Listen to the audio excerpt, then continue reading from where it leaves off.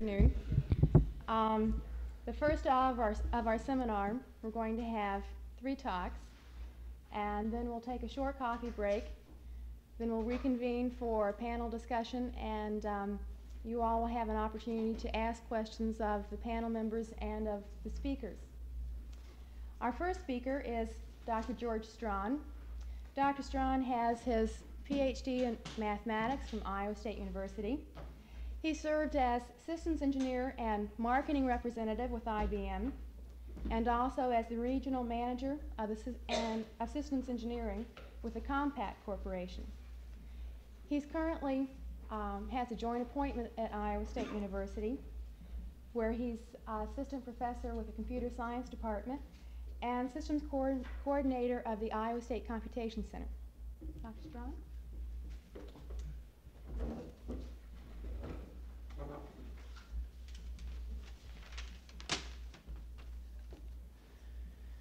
I'm programmed to talk for 50 minutes, so I'm going to do my best with a borrowed wristwatch and everything to see that that doesn't happen today. The computer scientists in the audience can turn their hearing aid down for the first 20 minutes. I probably won't have much to say to you that you haven't heard before. I have a rather non-technical talk to set the stage perhaps for discussion of particular database activity and its social implications. There are 3 things that I wanted to do in the 20 minutes allotted to me, so that gives me 6 2/3 minutes, I guess, each, and I'd better get started.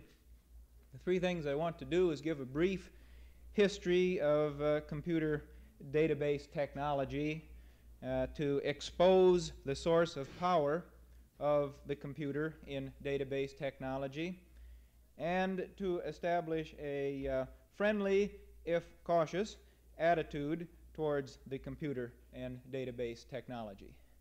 After all, I must perform the last for job security purposes. I must attempt the last at least. So you really can't blame me in that regard. Now, so that the talk wouldn't be too monotonous, I did bring along some visuals to illustrate my discussion. Here's the first visual I have. In case you're wondering what this is, it's a box of data processing cards. I simply have this here for illustration, and because the first word of history that I wanted to say about database technology really does begin with the punch card and punch card technology. Well, circa 1890. Perhaps some of you have heard this story before about the census in the last half or last part of the 19th century. The manual census processing of 1880 was finished in 1887, and the projection was that the 1890 census would be processed by 1904 or 05, some 5 or 6 years after the 1900 census had been taken. And of course, projections for the future were, for the more distant future, were even more abysmal. Well, it was about this time that the punch card processing came into existence, and with the existence of electromechanical punch card equipment, the day was saved, and the 1890 census was in fact completed in somewhere between 1893 and 1894. And then for the remainder of that century and the first half, let's say, of the 20th century, electromechanical punch card processing equipment constituted what you would call database technology in business and industry. Well, the computers, which were commercially introduced into this country and the world in 1950, began as punch card processing devices. It wasn't long, though, indeed in the first decade of their existence, when need for faster input-output devices was noted. And enter visual number 2, which perhaps you're also familiar with. We have a reel of magnetic tape. Now you can, if you will, consider this reel of magnetic tape to be a big box of cards, because indeed magnetic tape was processed by computers in almost identical fashion to the way boxes of punch cards were processed by electromechanical card processing equipment. Now it is true that this one reel of tape is the equivalent of approximately 100 of these boxes of cards. So you can see there was a rather significant increase in the density of information, as indeed a rather significant increase in the speed of processing. You'd be lucky if you could process several hundred cards a minute. Now you could process perhaps several thousand equivalent cards stored on magnetic tape. In terms of the tape level technology of computers, one small anecdote that I'll mention there concerns the banking industry, where, of course, prior to the advent of computing, processing of canceled checks was done by manual methods. And long about the middle of the century, people were getting nervous about bank processing, just as they had been getting nervous about taking census data some 50 or 60 years before. Indeed, it was estimated that by 1975, next year, this estimate was made some 20 years ago, it was estimated that by 1975, without the advent of magnetic tape-supported computer processing, that it would take every woman in the country between the ages of 18 and 65 to process canceled checks in the nation's banking. Well, that's, I guess, today can be viewed as a sexist anecdote, since we mentioned women only, and I hope I won't be taken to task for that in the changing climate. In any event, another illustration, I would say, of computing technology to the rescue of the way we do business, or the way we had been doing business in this country. One other application of magnetic tape technology that might comment briefly on involves something known as literature searching. We do a fair amount of this on this campus as a particular instance. It boils down to the following. As you're well aware, we've been living in the face for some time now of something called the information explosion, where the amount of information available doubles every, what is it now, 10 years or something like that. Terrific explosion of the amount of information present to be assimilated. Take, for example, the case of the researcher who's trying to stay current in some field. This has similar implications elsewhere, of course. For an individual to remain conversant with the literature that's coming out in his field has become a rather Herculean task in many fields. Well, literature searching, supported by such thing as magnetic tape processing computer database technology, has come to the rescue in this case. That is, each researcher is given a profile in the sense of listing things that he's interested in, controlled by keywords or phrases stating his research interests. And then all of the, or at least many of the research documents published in his field are placed as a database on magnetic tape, and on a periodic basis the user's profile is matched against the records, where the records, say, represent the titles and or abstracts of documents which have been published recently, and a listing then of the objects, the documents which might be of interest to this researcher are presented to the researcher for his following up, either by, again, by computing techniques or by manual techniques. But in any event, the vast extent of the literature, the initial survey of this literature, is done by the computer to save the researcher and his staff the rather terrific job of literature searching. Now, in this anecdotal presentation, we come to what I would call a fundamental change in the visuals. And it looks like this. This is a magnetic disc device. And whereas I say these two devices are rather similar, I say this device is rather different. The reason is, and although it's fixed so I can't get the protective cover off, but as you see, it's a bunch of spindles. On a spindle there's a bunch of platters, and on the platter are magnetic coatings, and organized the way it is, a comb-type read-write mechanism has the ability to jump around within the device, going from here to the inside, to the middle, to back out, and so on and so forth, on a very brief response, certainly brief with respect to, say, the reel of tape, where if you, first of all, are interested in the first record that's stored on the tape, but then you're interested in a record that's way down here in the inside, what are you going to do? You're going to spin that tape. And that may take you 5 minutes, or on the order of a few minutes at least, to do so. Whereas these two devices, by the way, contain approximately the same amount of information, again, either one about the equivalent of 100 boxes of cards.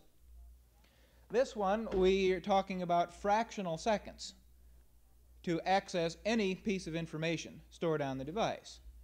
I don't care where it is, on the inside, the outside, the top, the bottom. Because of the technology, the way the thing is constructed, you have immediate access, or as we say in the big time, direct access to any of the information stored thereon. This has made a rather fundamental change in database technology, especially in light of a concurrent development, which is the one other technological development that bears brief comment, and that is what we'd call the area of data communications. If you will, computers talking to computers over telephone lines, or individuals talking to computers over telephone lines. You see, if the information base that is computerized is stored on devices such as this, which are directly accessible, now it becomes, couple that technological advance with the advance of data communications, it becomes immediately possible for computers to be able to respond, quote, instantaneously, or at least within the tolerance of a human being, to wait for the answer. No longer are computer jobs batched, and every week we run the tape and update it, and therefore I can't check on your bill, and I don't know why it's wrong because our computer doesn't let you do that sort of thing. You know, the usual thing you get when your utility bill is fouled up. Well, the utility bills are stored on tapes, and it's too expensive to do anything other than run it once a week or once a month and so forth. Well, as more and more data bases are transferred from these sequential devices to these direct access devices, you see it becomes capable to inquire about the information that is stored and get instantaneous, or at least very quick, response on the order of seconds as opposed to the order of days or hours or what have you. One application illustration here, I guess, before I'm done with that sort of thing. It is now possible for libraries to subscribe to a service that at some point in the country has the card catalog of the Library of Congress on direct access computer storage.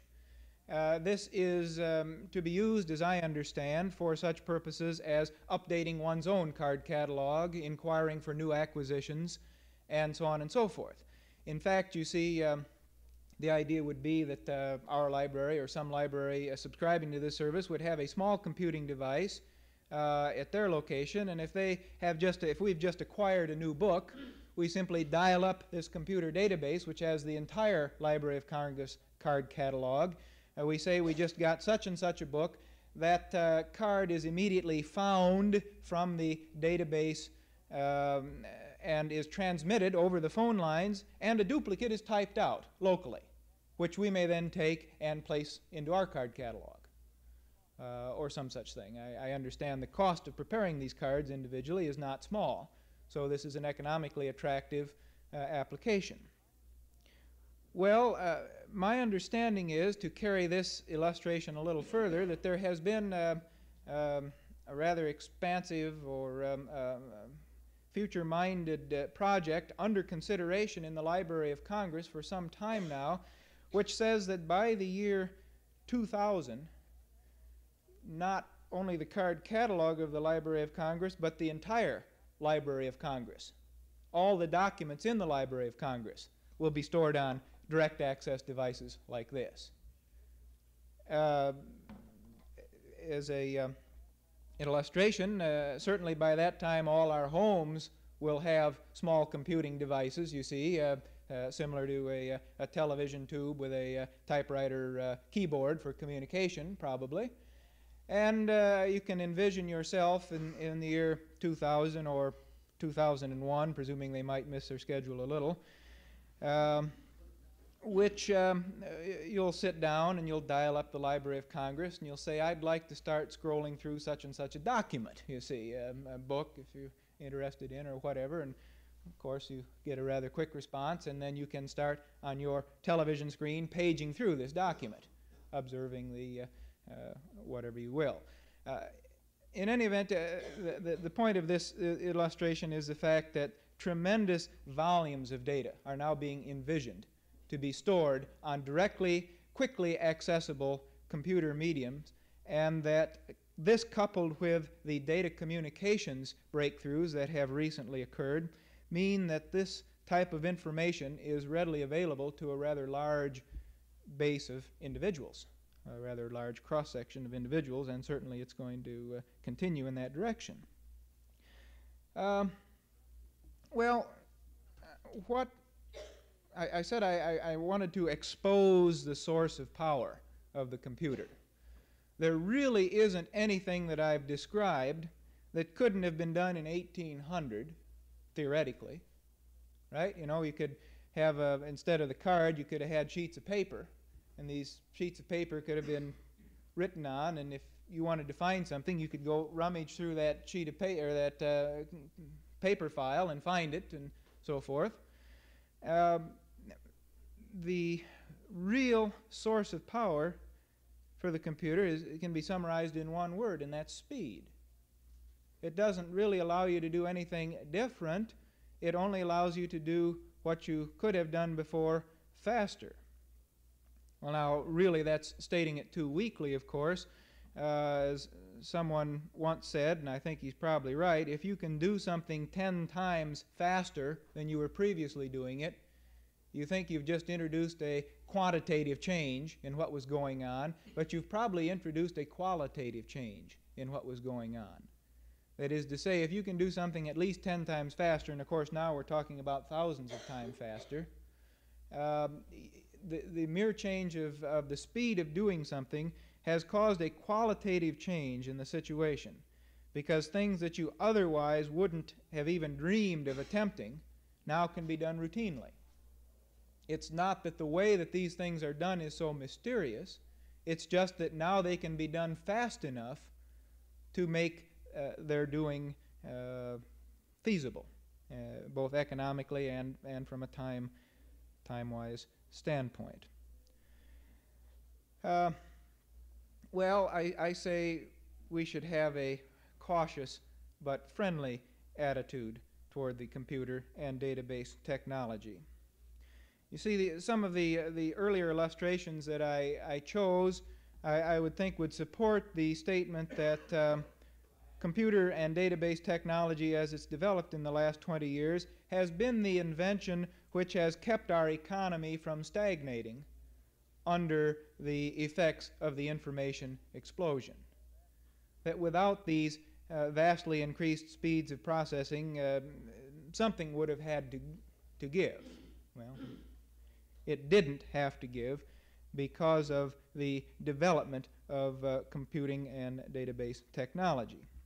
In fact, it has been said that the computer is the second most important invention of man, the first being written language. Well, whether or not that comes to pass, I suppose we have yet to see. But it's it's a rather positive statement.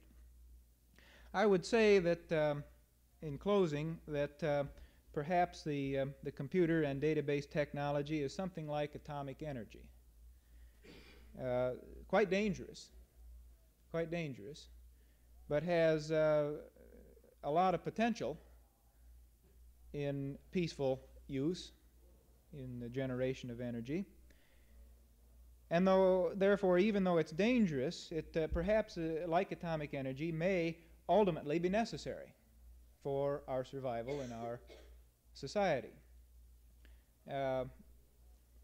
And with that framework or that attitude, this discussion is about to go on and consider the very necessary aspects of control, because just as in the case of atomic energy, where one doesn't want to build a reactor in the center of a city without knowing that there's a fair chance that it won't blow up, there's also a grave need to consider the terrific power of the computer, and for the sake of society and its individuals, know that we are taking steps to control this great power. But that's not my part of the discussion, and I'll terminate and we'll get on to the more important aspects.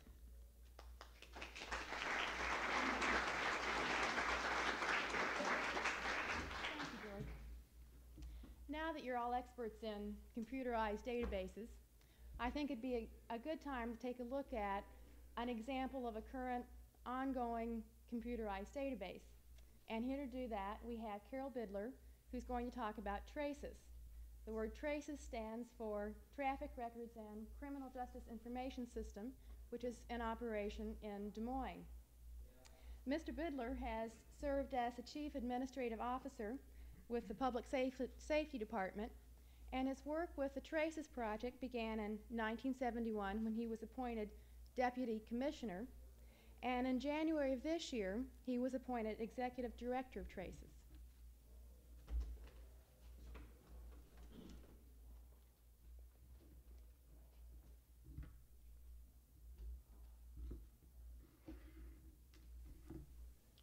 Thank you, Professor Young, distinguished guests, ladies and gentlemen.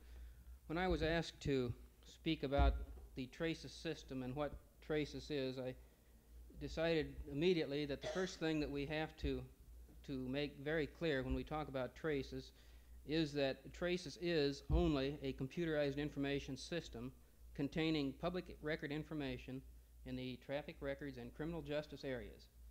And please note that I indicate that Traces contains public record information.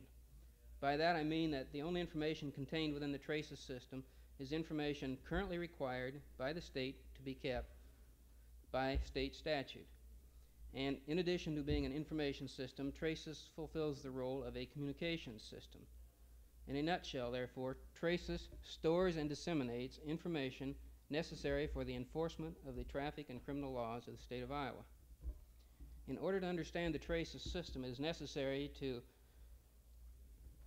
understand the various files within the Traces system and to know a little bit about what each of the various files are designed to accomplish.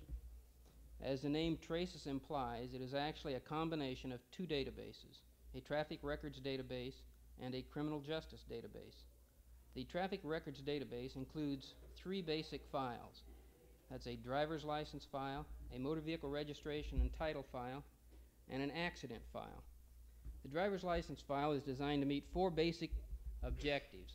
The first, the system must support the state's driver's licensing activities, including the issuance and reissuance of licenses, the re-examination of drivers, and provide a unique identification for each driver within the state. Second, the system must provide positive correlation between the licensed driver and vehicles registered within the state by the name or driver's license number of the individual.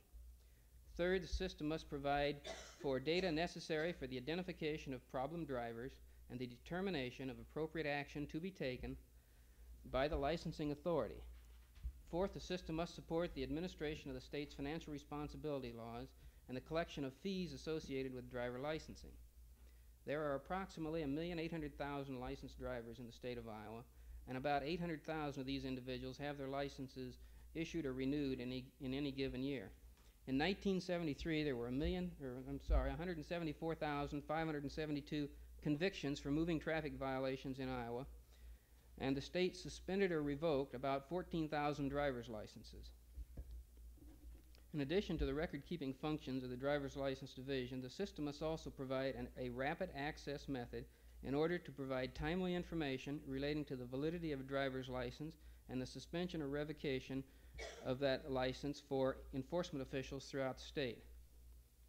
The motor vehicle subsystem provides information concerning titles of ownership of motor vehicles within the state and registration information concerning these vehicles. Primarily, the database is designed to support the state's functions relating to the registration and titling of motor vehicles. The second objective is to provide for the collection and maintenance of history records relating to the theft and abandonment of motor vehicles, and to assist state authorities in the identification, recovery, and return of stolen vehicles, and the removal of abandoned vehicles as hazards to traffic operation and safety. Third, the system provides for the collection and maintenance of history records relating to the mechanical condition of vehicles registered to the state, and finally, the system supports the state's administrative function relating to the title and lien laws and the collection of fees associated with vehicle registration and title issuance. There are approximately 2 million motor vehicles registered within the state of Iowa. As you're each aware, each of these vehicles must be re-registered between December and March of each year. Through the TRACES system, the state pre-prints registration renewal forms and provides to the county treasurers, prior to the registration renewal period, pre-printed forms for the county treasurer to use in updating the registration of your vehicle. And finally, the final major traffic file is the accident file. And the accident file provides information relating to traffic accidents and the vehicles and individuals involved in those accidents. During 1973, there were about 113,000 accidents reported to the Department of Public Safety, resulting in 813 fatalities, thousands of personal injuries, and millions of dollars in property damage. The accident subsystem provides for the collection of data concerning the vehicles, the drivers, the roadways involved, and the results of those accidents on the persons and vehicles involved. The file provides a method of traffic safety analysis through the manipulation of data gathered from accident reports. Specifically, the file is used by the Department of Public Safety for the analysis of human and vehicle factors involved in the causation of accidents. It's used by the State Highway Commission for the analysis of roadway environmental characteristics which contribute to accidents. It's used by the Department of Public Instruction to determine the effectiveness of driver training programs and driver improvement programs carried out with the Department of Public Instruction. And finally, it's used by police authorities to determine high accident locations and to determine enforcement policies to impact upon the high accident locations. The second half of the TRACES system is a criminal justice information system. Within the criminal justice information system, the files, the databases cover such things as wanted persons, stolen property, including stolen guns, stolen articles, vehicles, livestock, a computerized criminal history file, a correctional status file, and a criminal reporting file, including uniform crime reports, crime incident reports, uniform disposition reports, and a serious crime file. The wanted person file is a file containing basic data concerning individuals who have a warrant issued for their arrest or who are either reported to a police agency as being missing persons or runaways. Basically, the wanted persons file is broken into two separate categories.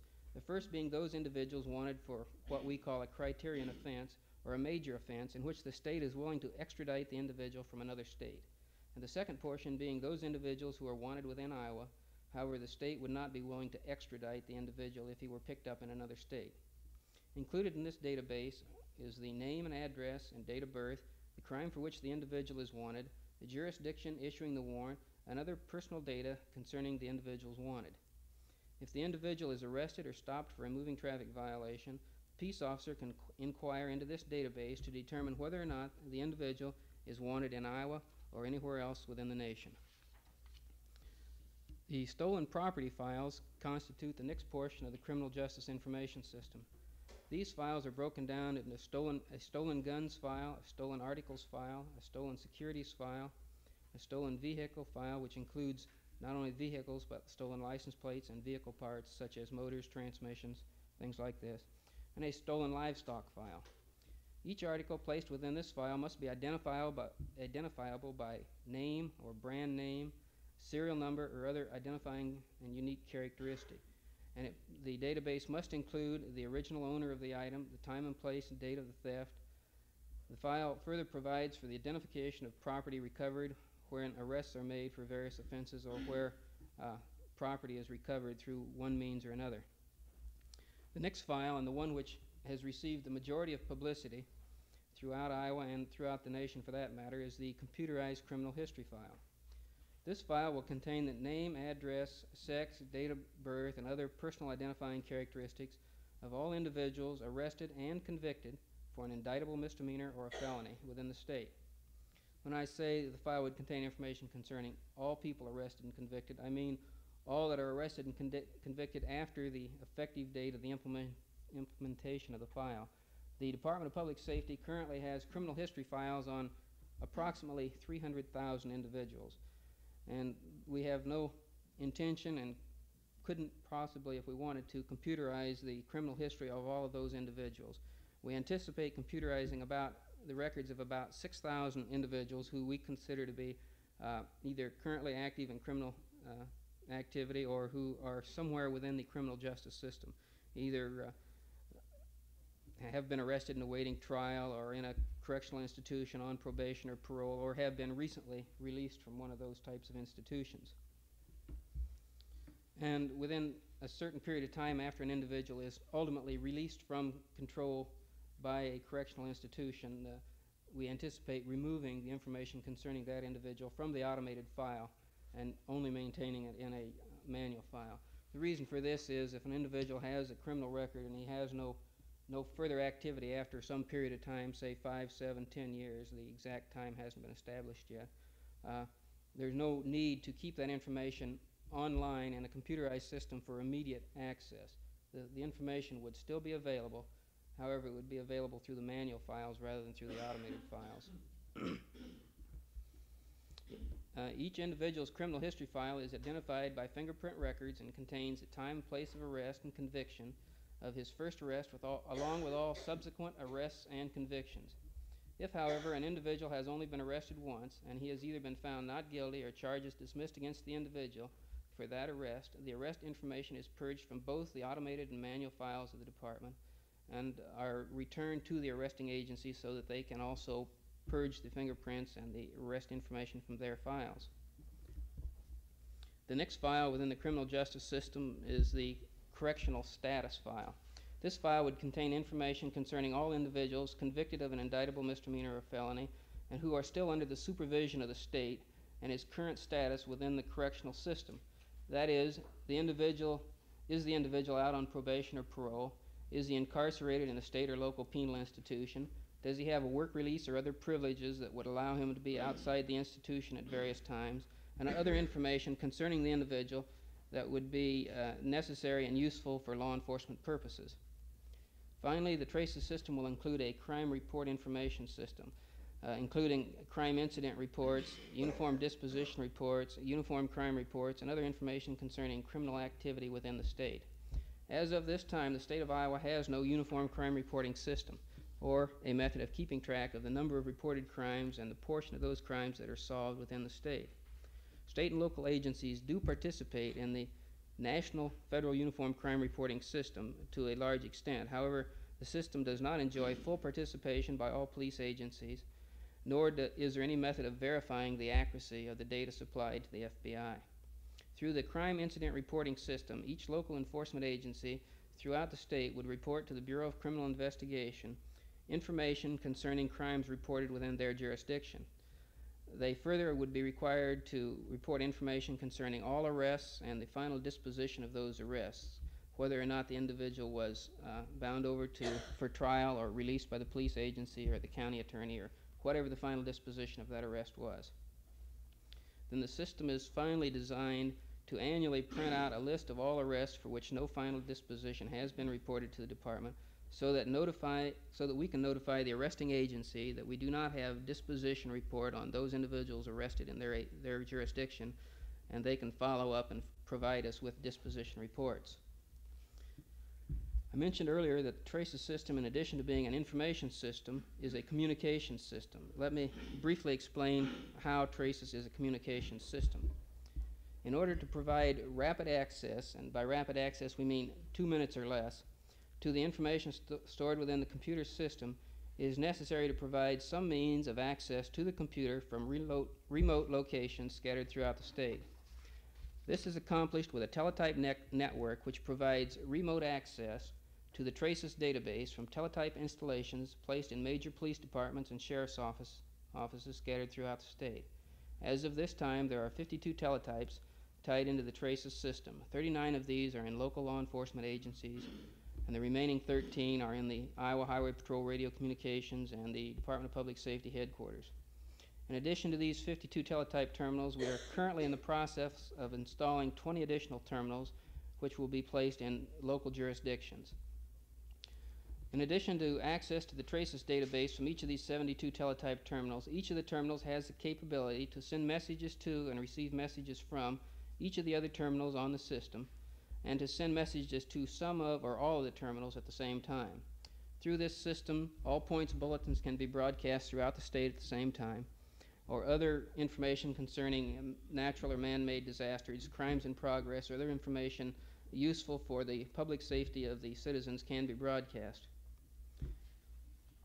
In addition to the intrastate use of the system, the TRACES system is also tied into 3 federal or interstate systems.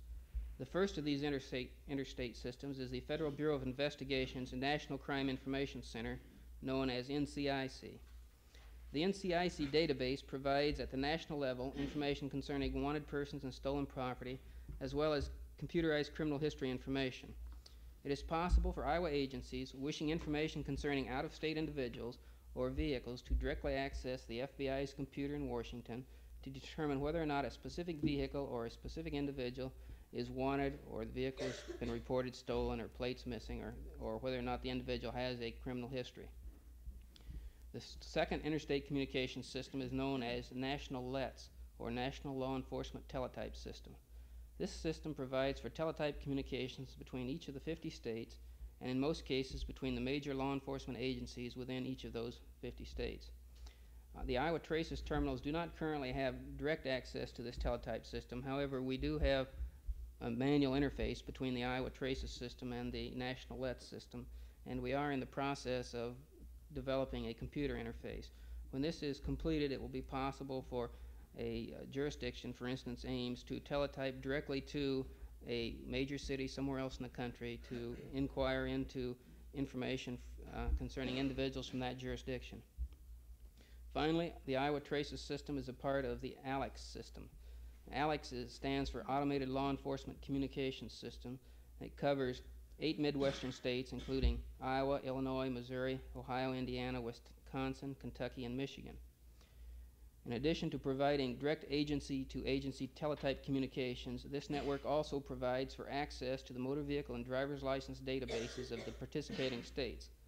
It is possible through the ALEX systems to determine the current status of an individual's driver's license or registration and title information concerning a motor vehicle without human intervention by directly accessing the computer database of any one of the participating states. Before I leave the discussion of the TRACES database, I should point out that most of the databases discussed are not currently operational. And in order to provide you with a better feel for the current status of the TRACES system and the work remaining to be done, I would like to discuss briefly the timetable for the completion of the above-mentioned TRACES databases. In the traffic records databases, the only database currently online to the TRACES terminals is the driver's license database. We are currently in the process of building the motor vehicle registration database and anticipate that this database will be completed approximately July 1 of this year. The accident database is still in the systems design stage, and it is anticipated that programming on this database will start around June 1st of this year, with a scheduled completion date of around January 1 of 1975. In the criminal justice areas, none of the databases mentioned are currently online in the TRACES terminal network. We are currently testing the state's wanted persons and stolen guns files and anticipate these two files will be operational prior to July 1 of this year. The remainder of the stolen property files will be completed during the remainder of the current calendar year, and the design of the criminal history and uniform crime reporting files will commence shortly after July 1. We anticipate that it will take approximately 1 year to complete the design of these two databases, so we will probably not have an operational uniform crime reporting system or statewide computerized criminal history system in Iowa prior to July 1 of 1975. The question of security and privacy of information revolves mainly around the question of security and privacy of computerized criminal history information. During the first session of the current General Assembly, the Department of Public Safety sponsored legislation to protect individuals against invasion of their security and privacy concerning prior criminal histories. Legislation which is known as Senate File 115, and which we were accused many times in the legislature of trying to subvert, provides for control of disposition of criminal history data from the Department of Public Safety's centralized criminal history files. The bill provides for severe criminal and civil penalties for the improper dissemination of criminal history data from the state's central computer system. However, it provides absolutely no protection against dissemination from local files. Therefore, an individual arrested in, say, Ames and prosecuted in Story County would have a criminal history in the Ames Police Department as well as the state centralized file. The Ames Police Department may and probably do disseminate that information to anybody who wishes it. However, if another agency got the information from the state central file, they would be prohibited from disseminating it from that file. I've talked more than my 20 minutes, and I believe I'll quit, and what little bit I've got left to say we'll cover maybe in the question and answer period. Thank you very much.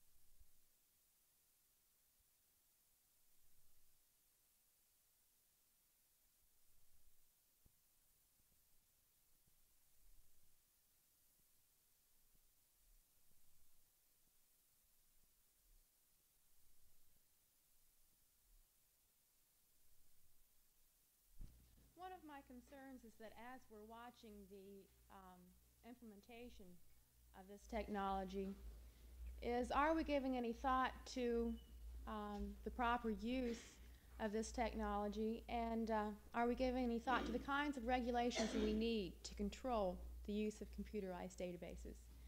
So we have Gordon Allen, who is staff counselor for the Iceberg group and for the Iowa Civil Liberties Union, who is going to talk about laws, past, present, and future, to control or to protect individual privacy.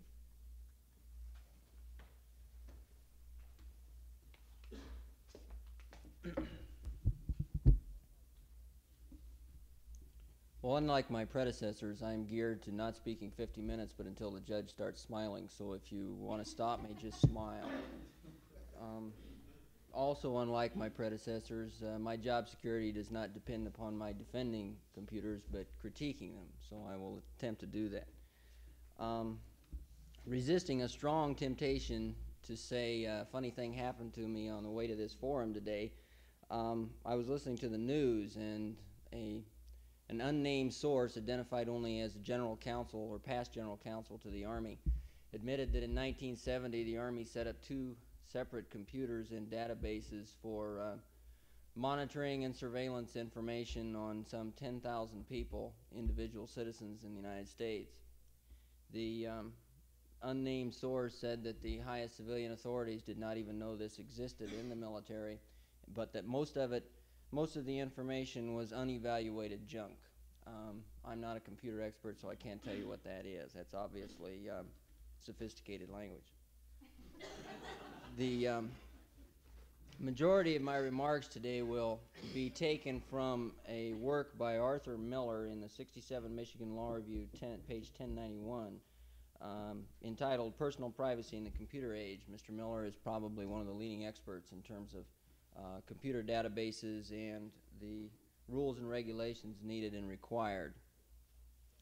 To get on with the discussion, then, I probably am cast in the role today of the devil's advocate, and I am attempting to come up here and criticize computers and tell you that we don't need them. Unfortunately, I have come to the realization that computers are an integral factor in our society, and we necessarily do need them. And so consequently, the role of the civil libertarian, the role of the concerned citizen, is to cast a balance between the need for efficient informational retrieval and gathering and the need for the protection of the private rights of the individual. The informational upsurge or gathering has really caused the problem in terms of the right to privacy. As mentioned before, the computer can do nothing more than you could do with a pencil and a paper and a large enough facility to hold all the paper. As soon as individuals started gathering information, the right to privacy was threatened. What the computer has done is exacerbated this problem by making it possible to retrieve it quickly and efficiently and to also centralize the information.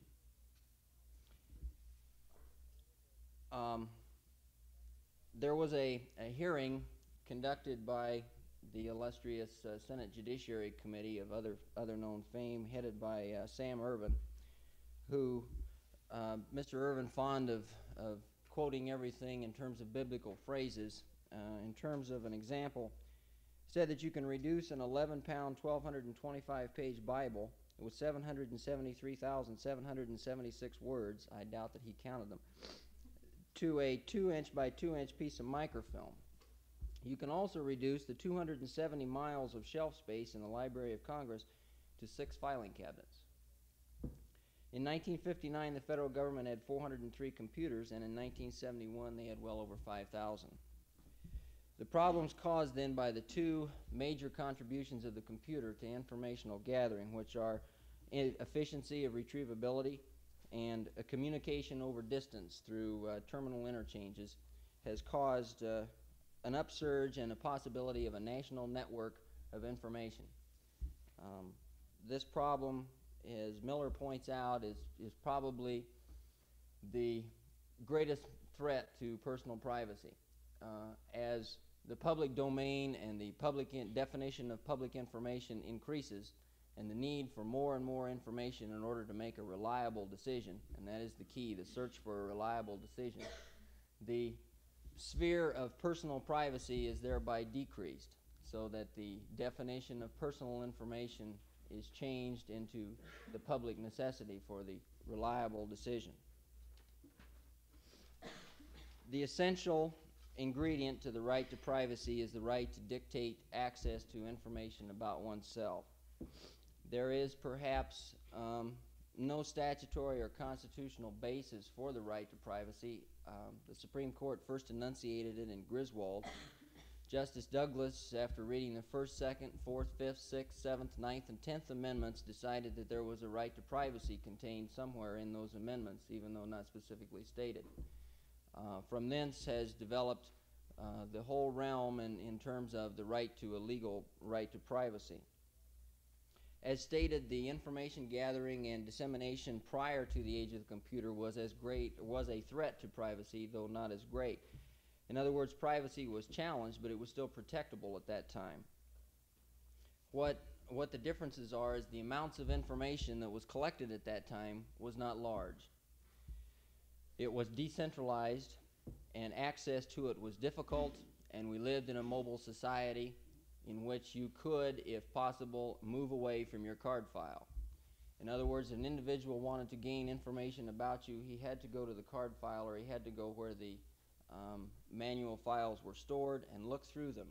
It took a great deal of time, it took a great deal of distance, and if the individual wanted to secrete himself, he moved away from his card file, thus giving him at least a time span of secrecy. However, after the computer has allowed dissemination to a wider audience than originally intended, which Miller calls deprivation of access control, and it has allowed the introduction of inaccuracies, which Miller calls the deprivation of accuracy control, which these two are the greatest threats to privacy which he sees. The traditional legal response has, in terms of the computer, failed. The traditional legal response in terms of constitutional law, in terms of civil law, tort remedies, was geared to the introduction of the mass communications, newspaper, radio, and TV. And for those, seems to work fairly well. The computer, however, has outstripped the law. In terms of an example of introduction of inaccuracies, if we take the year 1967 and we assume that 99% of all files kept by credit bureaus are accurate, and in fact only 1% are inaccurate. In 1967 there were over 1 million files containing inaccuracies. The traditional legal response then is a suit in tort under defamation, libel, or slander. In other words, the information which has been leaked about you has libeled you personally, and you therefore have a right of recovery. The defense to this, however, has been the doctrine of qualified privilege. In other words, the user of the information has an interest in you as an individual, and therefore he has a qualified privilege in order to gain that information. It's often called a subscriber's legitimate interest in the affairs of the subject. Even the law treats the individual who has been informationally gathered upon as an analytical specimen. He is called a subject. Secondly, the action for breach of privacy, which was founded upon the Griswold analysis. The defenses there is that there's no publicity of the information. It only goes to one specific user. It's not publicized. Or that the information was given voluntarily by the subject, and therefore there's no breach of privacy. In other words, when you fill out your questionnaire for your employment, you're filling out that information and that questionnaire for the prospective employer. Little do you know that it may one day find its way into a database and be disseminated amongst various other users of that database to which you did not give your consent. In other words, you have voluntarily consented to the use of that information for one purpose but not for others. Other legal problems under the traditional area are venue and jurisdiction. Venue and jurisdiction meaning where you have the place of trial if you want to sue somebody. Do you sue at the place of the terminals? Do you sue at the place of the dissemination of the information, which can be nationwide? Do you sue at the place of the database, even though the damage occurred wherever the user used the information? It provides all kinds of problems in terms of the instigation of multifarious and diverse lawsuits and inconsistent judgments. Another great threat of the computer is the internal security within the computer itself through theft, minor mechanical failures, invasion of the control program, theft by personnel, wiretapping. The problem is also exacerbated by the centralization of the information. In other words, for a technological investment, in order to ascertain how to incur into that system, one can get a great amount of information back out, and the payoff on this kind of thievery is very great. The ultimate problem of the computer probably is its accessibility to novel approaches in terms of surveillance. Miller calls this womb-to-tomb dossier on the national networks. In other words, the computer has a capacity for inferential retrieval. In other words, it's possible to take a computer and analyze your train tickets, your plane tickets, your gasoline credit cards, your phone bills, your utility bills, those people who called and wrote you, all the letters you sent out, and take a composite of you and inferentially retrieve that so that they can cast a prospective figure upon you and know exactly what you are and how you fit in today's society and who you see and what you eat and where you go. The other second most ultimate problem is probably the depersonalization of the computer.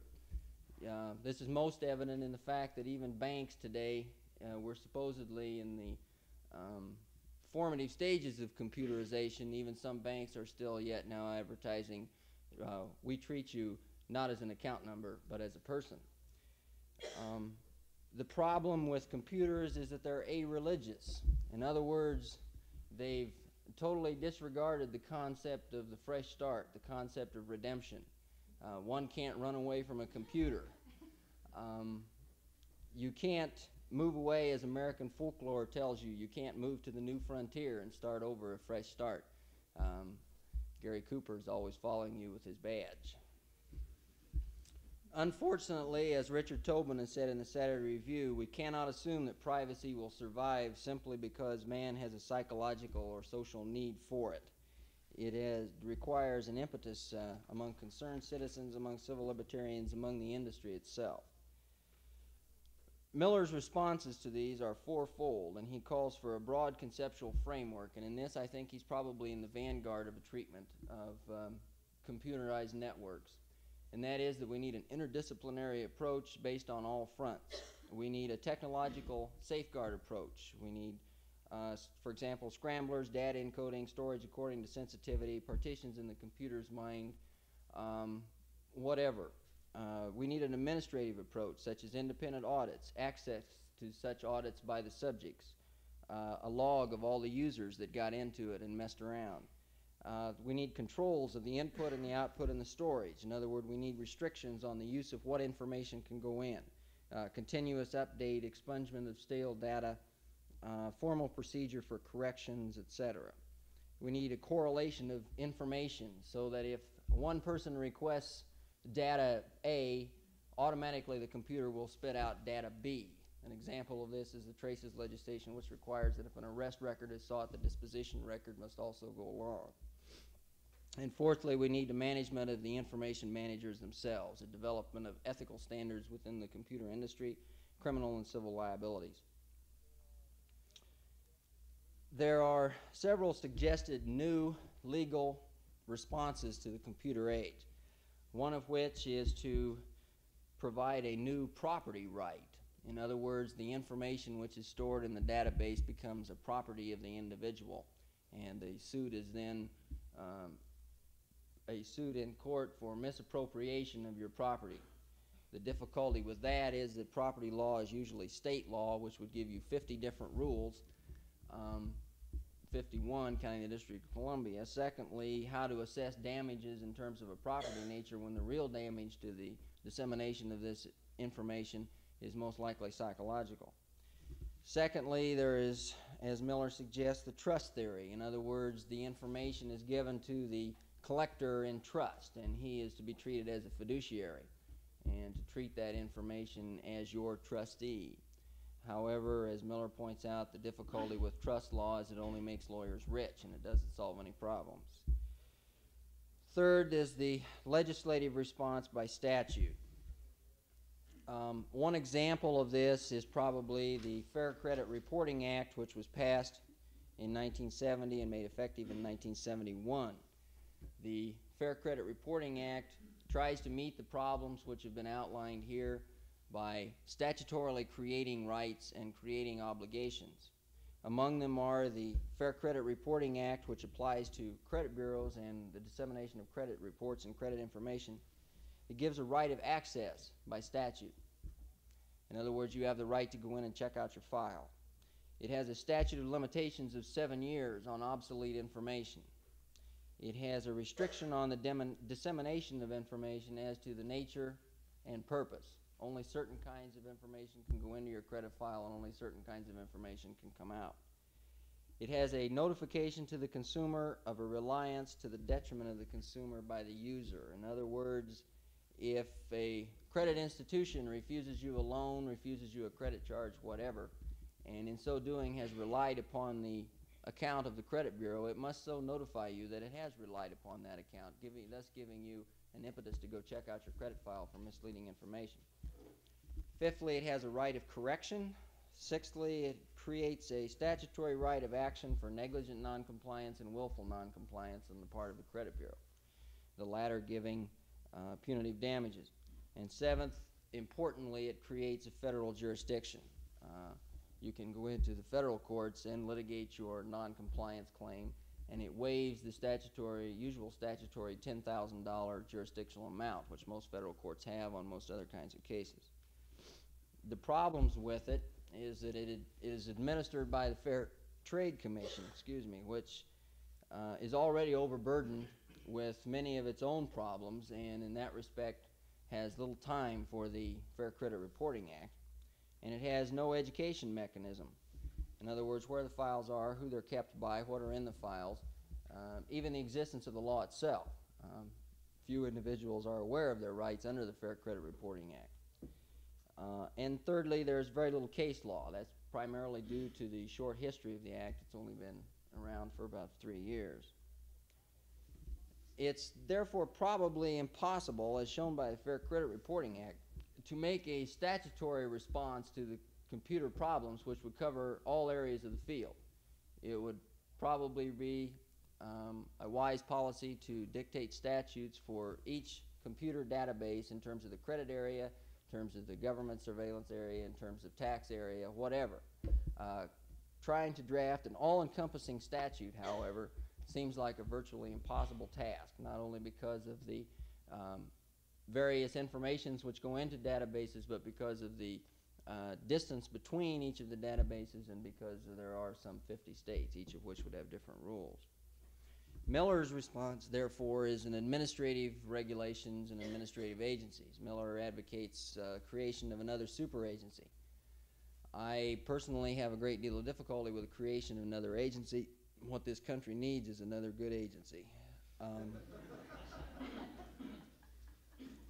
Miller cites the advantages of flexibility of administrative rules and regulations over statutes, and he cites the shorter reaction time of administrative agencies over statutes and enforcement thereof.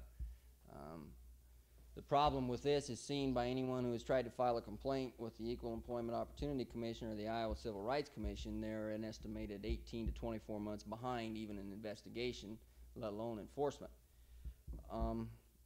He says that the agency should be on an interdisciplinary approach. That is quite agreeable. Representatives of the law, the business community, the computer industry, whatever, should be represented. The problem is that with the creation of an agency, you also